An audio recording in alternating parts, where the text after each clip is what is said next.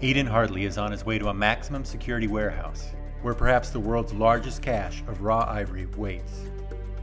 For 3 days, Aidan has been denied access to the ivory room. So we've been looking for images of ivory on a big scale, just to try to illustrate how ghastly the costs of poaching are. And we know that there is one location where there is a vast quantity of ivory, and that is in the government ivory room. This is all of the stocks that have been confiscated from poachers and recovered from animals that died naturally in the wild. But the Tanzanians have never allowed a film crew into the ivory room. We're hoping to get better luck by going through the minister who's in charge of wildlife, because he is showing a completely different style of leadership. He's trying to show us that he wants transparency, and he says that Tanzania has nothing to hide. But despite his best efforts, Minister Khamis Kagasheki's request for Aidan to see the ivory room has been resisted by his own staff. So what is your problem? Watakuja kuwavamia, alafu kuwavamia ili wafanyeje sasa?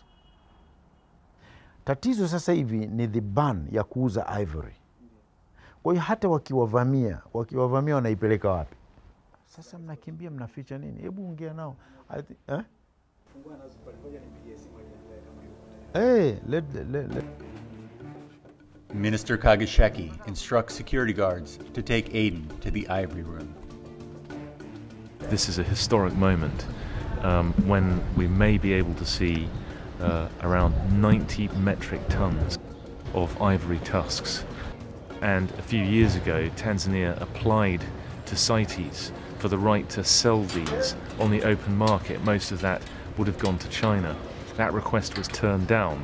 And we're living in historic times, because the new minister who's responsible for wildlife says that he's going to withdraw the application. He thinks that Tanzania should be compensated for the value of the ivory, but he doesn't necessarily want to release it onto the market. Now, these are the sorts of things that could actually save the elephant. Helps to push it open. It's like going into some sort of ancient tomb. Can we go in? Right, okay, wow.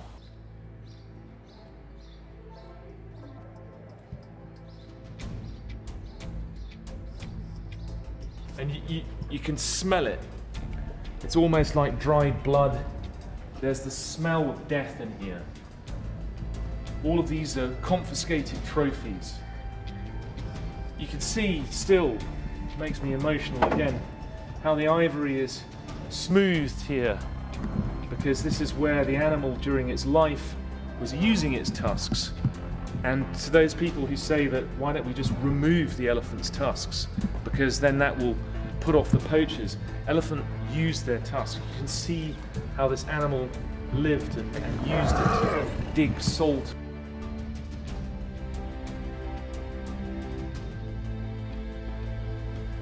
This reminds me of some kind of genocide memorial, or some solemn place that records what could be the end of the elephant in the wild. As one of the poorest countries in the world, Tanzania should try to get some sort of compensation from somewhere, if they have a resource, in order to be able to police the parks and national reserves against the poachers. But if international donors came and paid Tanzania money to burn it, would you support that? Definitely, yes. What I need is just the money out of that. I would support that idea very strongly. Many in Tanzania would like to sell the ivory inside this warehouse. It would bring some $50 million to this desperately poor nation. Others worry that a sale would just drive demand for ivory higher, and that it would lead to more poaching. So instead, they'd like to see the stockpile burned. One thing is clear: we are now in the days of what may be the final battle for the elephant.